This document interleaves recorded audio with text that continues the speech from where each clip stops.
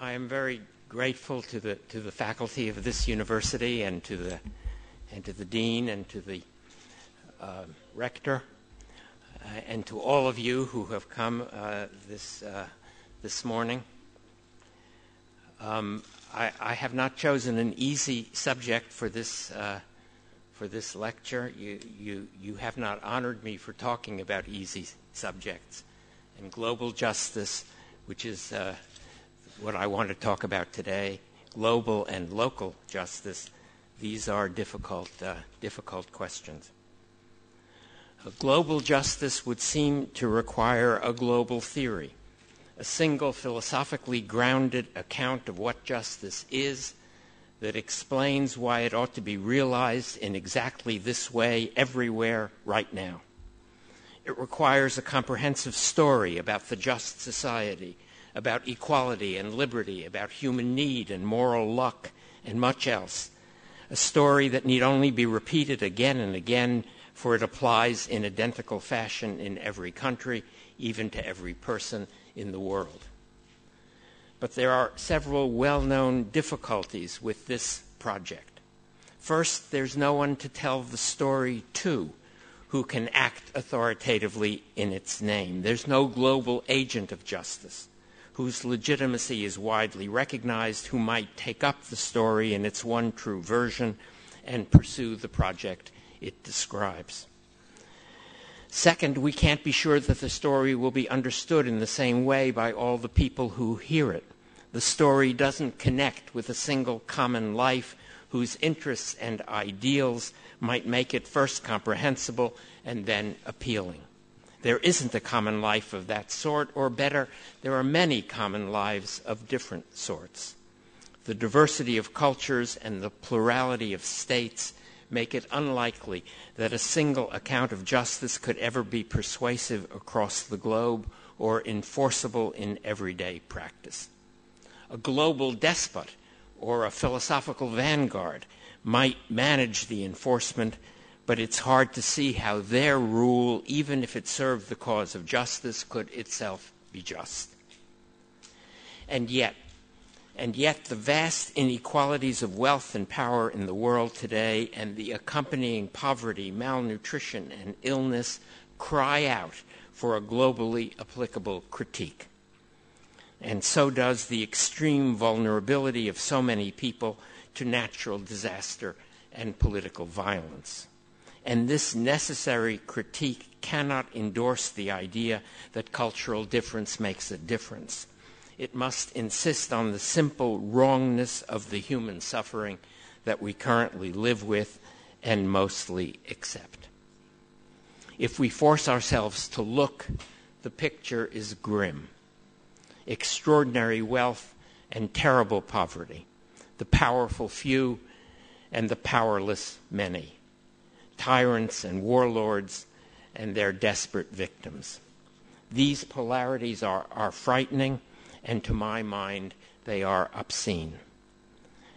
But it is the people at their farther end whose living conditions and daily dying demand from us a single, coherent moral and political response.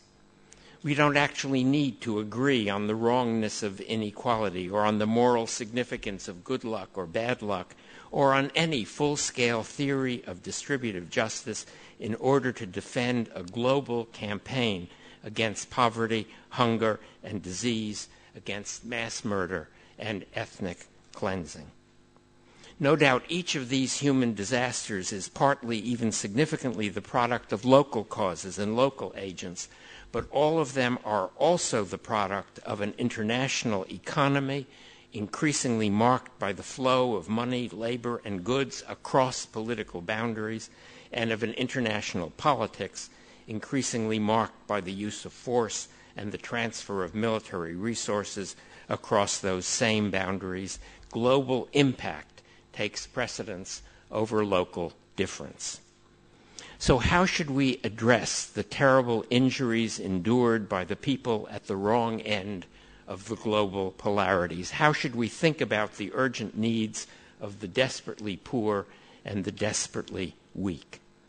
Let's agree that we can't agree on a theory of global justice, and that there isn't right now a globally effective agent who could put any such theory into practice, and right now is the absolutely necessary temporal rule. What we require instead is minimalist in character, the recognition of people like ourselves, sympathy with their suffering, and a few widely shared moral principles. If these three things amount to a theory, it is, so to speak, a little theory, one that is incomplete in much the same way that global society is incomplete. It can only do a few things, and it can do them only in a rough way. This minimalist account of justice right now has two aspects, which I will call humanitarian and political, and examine in that order. What work will remain to be done once justice right now is realized, if it is ever realized? What kind of justice lies beyond our current urgencies?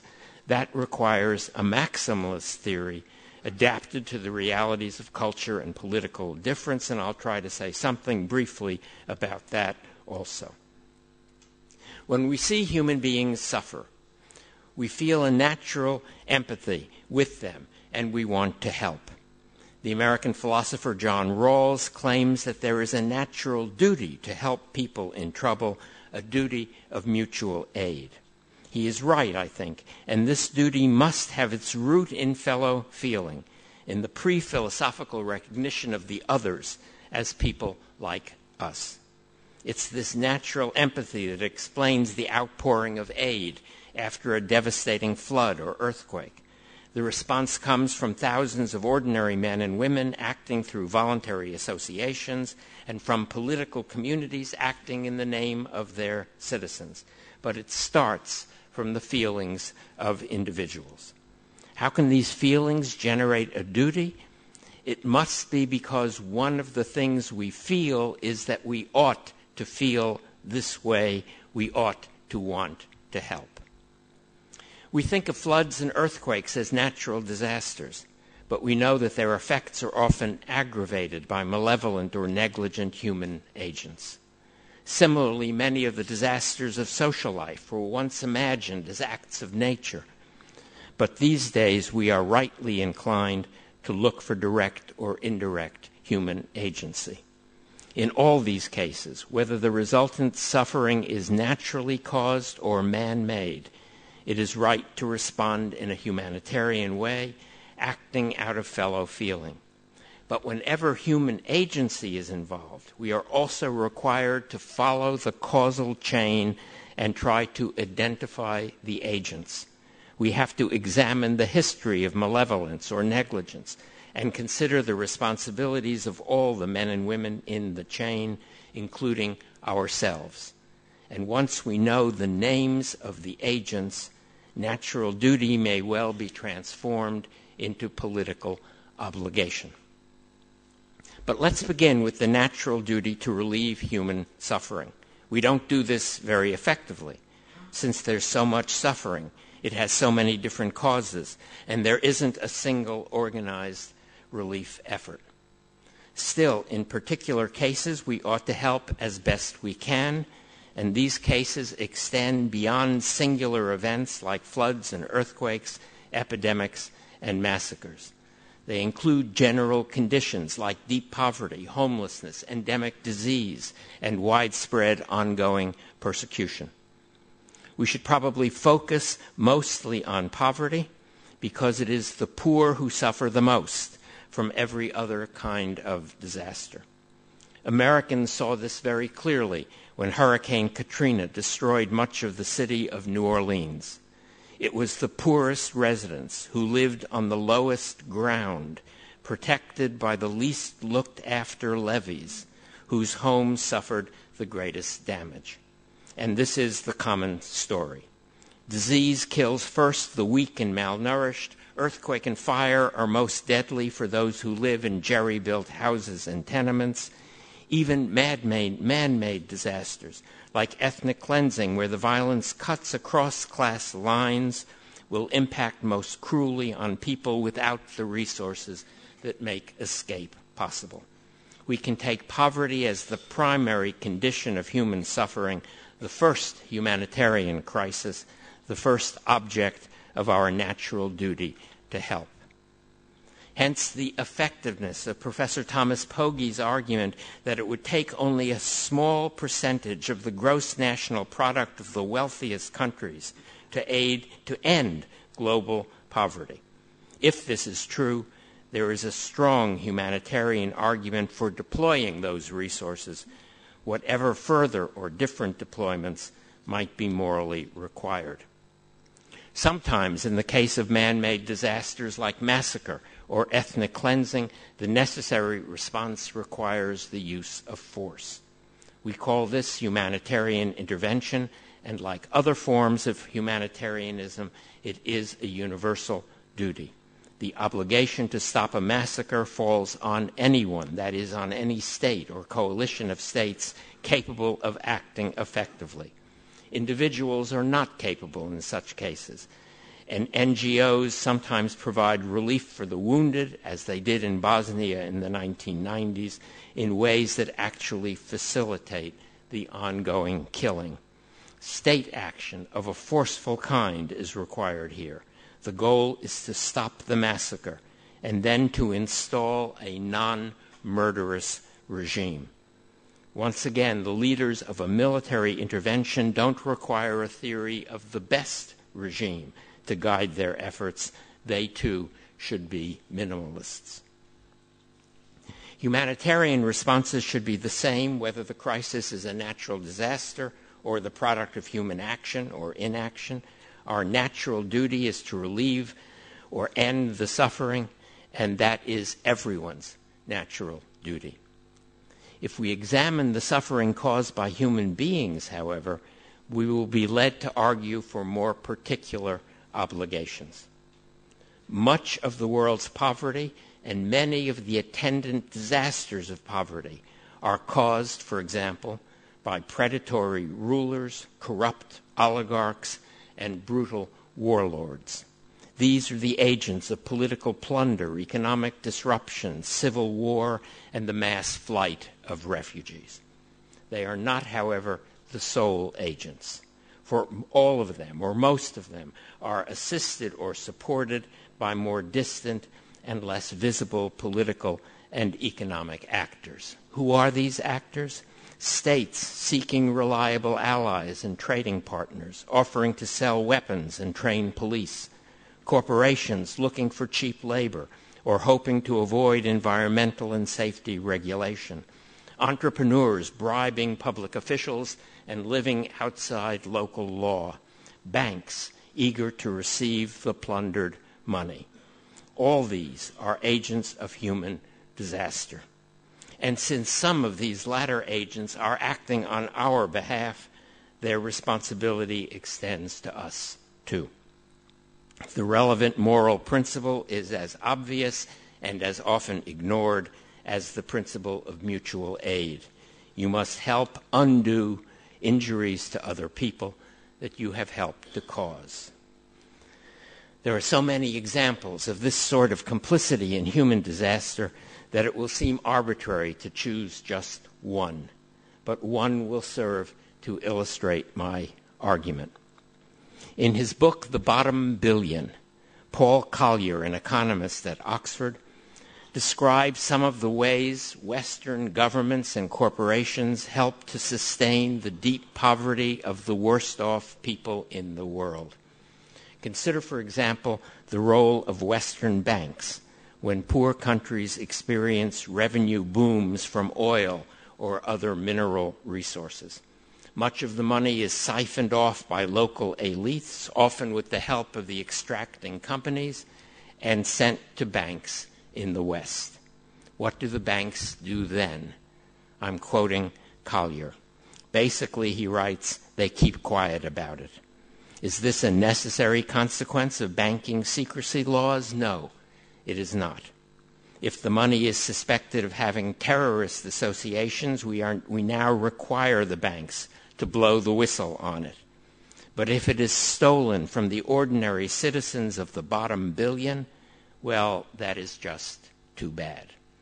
That's the end of the quote from Collier. Vast amounts of money have in fact been stolen, enough, if it were well spent, to make at least a dent in the deep poverty of the poorest countries. Now, I don't suppose that we have a natural duty to reform the banking system, but this is probably obligatory work for people who live in the countries that the banks serve and who benefit from the service. Of course, the obligations of bank officials and state regulators are more substantial and easier to specify, while those of ordinary citizens like you and me are weaker and much more diffuse. Still, they have some claim on us, and there are likely to be many obligations of this sort: to oppose governmental assistance to predatory and corrupt regimes when it's our government, to support political and economic reconstruction in countries devastated by civil wars that we instigated or in which we intervened, to change trade policies that discriminate against poor countries, to require powerful transnational corporations based in our countries to pay minimum wages, protect the environment, observe safety laws, and recognize independent unions when they operate in other countries. But it might be argued we're not, in fact, going to do those things. We're not going to meet these obligations in sufficient numbers to succeed. Reparative justice as a political project is no less utopian than comprehensive justice. For even if the resource transfers to which we are immediately obligated are smaller than those required by a comprehensive theory of justice, they are still too large ever to command wide support among the self-interested citizens of the richest countries. That may be so, but I suspect that the transfers are actually much smaller than a comprehensive theory would require, and what is equally important, they follow from principles of mutual aid and political responsibility that are widely accepted even when the required transfers are resisted. So there are political battles that can be fought here and that can be won or partly won, and the cause of justice right now can be incrementally advanced. Well then, can't comprehensive justice also be incrementally advanced by doing exactly the same things? The defeat of predatory rulers, the reconstruction of devastated countries, the reform of the banks, fair trade, and the regulation of transnational corporations, wouldn't all this also be required by any theory of comprehensive justice? But if all this is achieved by many states and non-governmental organizations working independently, working here and there, working more or less successfully, then it may not, in fact, advance a comprehensive scheme. And the very success of justice right now may make global comprehensiveness more difficult. That last point requires further brief explanation. One of the goals of justice right now, in both its humanitarian and political aspects, is to provide people around the globe with sufficient resources so that they can act on their own behalf. Immediate relief after a devastating flood, for example, should make it possible for people not only to resume a more or less normal life, but also to work with water engineers and state officials to prevent future floods. When we force banks to give up the plundered money of tyrants and warlords, we are hoping for the emergence of states that can invest the money in education and development. When we argue for fair trade, we are aiming at the creation of local economies capable of providing jobs and security. When we support political reconstruction after civil wars and massacres, we are trying to create regimes ready and able to protect the lives of all their citizens. The natural duty and the political obligation to aid disaster victims have this necessary corollary that we should not deal with disaster in ways that make it likely that we will have to deal with disasters again and again. We help people so as to make it possible for them to help themselves. and the crucial agent of self-help in the world as we know it is a state of their own, I mean a decent state, in their control, acting on their behalf, defending their rights and interests. It might be a good thing if there were international agencies that scrutinized, reported on, and regulated the activities of states, but no such agencies exist today. Justice right now works and only works in and through the sovereign states or semi-sovereign states of the global order.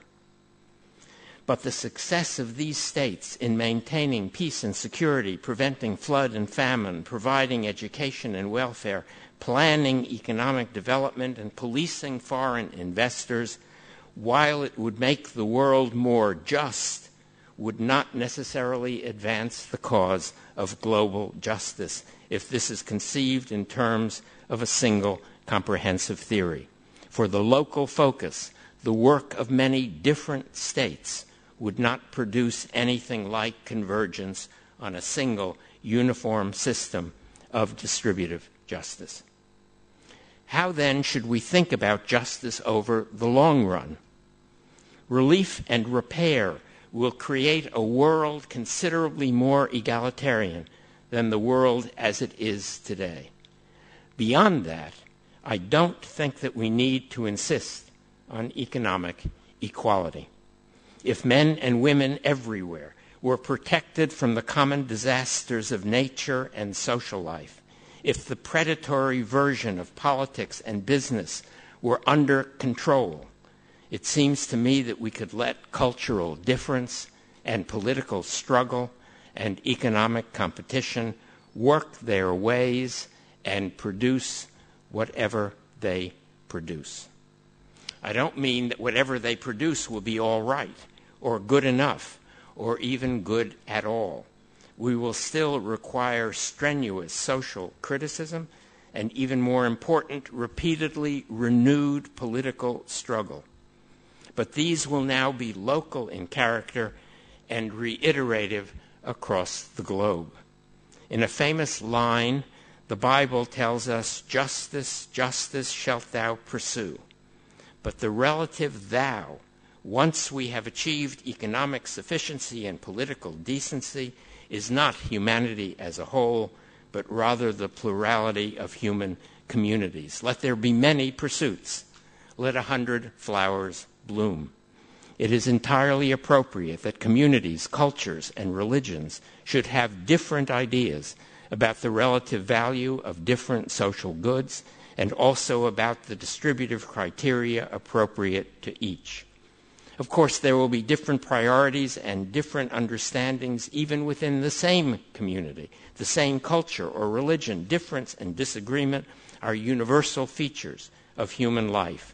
But there are also common fields of reference, common histories and literatures, common commitments to a shared future which give a particular shape to our disagreements. And these commonalities tend to be produced and reproduced within political communities, which also provide the space where distributive debates and disputes can be carried on. When the commonalities extend across political boundaries, as they apparently do in the case of the European Union, then the pursuit of justice should be extended in the same way. If they were ever to extend across the globe, we would need only a single pursuit of a uniform and comprehensive justice.